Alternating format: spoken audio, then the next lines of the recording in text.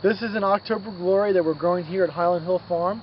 We planted this bad boy in the springtime and it did fantastic. We got them in right at the right time. Sometimes you got lucky, and we got lucky this year. Put them in. They were probably 3/8 of an inch caliber. They probably went up to there, and they really filled out real nice, thick and full. We have our irrigation going on through, so if we want to turn on the irrigation, we get water onto them. We put fertilizer on them twice, once when we planted them and once in the middle of the summer when we had some real good rain. And we had a good shoot in the early spring come out. And I guess if you can see, and that's basically from here, from there, our prune mark, to there.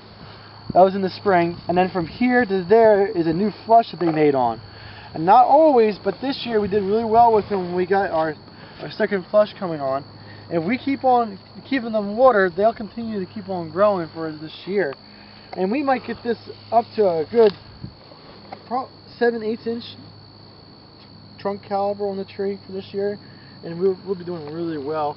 If we do that in the fall, we'll probably come on through and do another trimming on this. If they don't grow anymore, we probably just let them go. But if they do continue to grow, we will trim them. But we'll wait till the leaves fall off and we can see the branch structure a little better before we make our determination on when and how much we're actually going to cut off. Some of them we will have to do, and a good example, I saw them when I was driving down here, but if we see anything like this guy over here with this coming up on the bottom, we'll definitely have to trim that off. And what do you call that?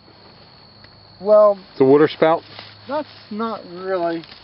This is these are grafted since they're October Glories, so this is coming from the rootstock. So I don't know what you would call that, but we do have to take this off. That's not good for the tree, and we just cut it off. The tree will be fine. Some of these lower branches we may limb up, but you don't have to. I guess you don't have to. But next year, at the end of the year, we'll definitely limb them up, probably to about chest to shoulder height, and that'll be the final spot where we'll trim them. We won't trim the branches up any more than that. But if this continues to grow out, suppose that this branch right here grows out another 6 inches, then we'll come back and lop it back so it's not like real loose. Then it makes it tighter if we do that. But we'll do that over the winter time when we don't have anything else to do. But that's basically it. Like this guy over here, I would probably cut that regardless here, so this branch doesn't get too big. And when we go through and we actually limb it up to there, it won't be too big of an injury for it. So that will be cut, but not, the branch won't be cut, but this will be knocked back so it's not too big of a branching forming on it. You can see this guy over here is kind of the same thing where I'm worried of.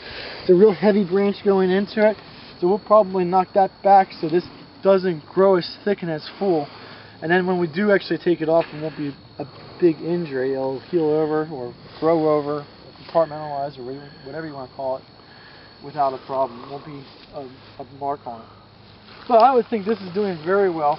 Something like this tree here we'll have to work on a little bit. You can see there's no definite trunk to it at this point, so over the winter time we'll have to figure out how we're going to either cut some branches out or tape it back up so there's one that's definitely strong, but that's something we'll have to work on. That's another thing that's making a single trunk to the tree, and that's always nice to have.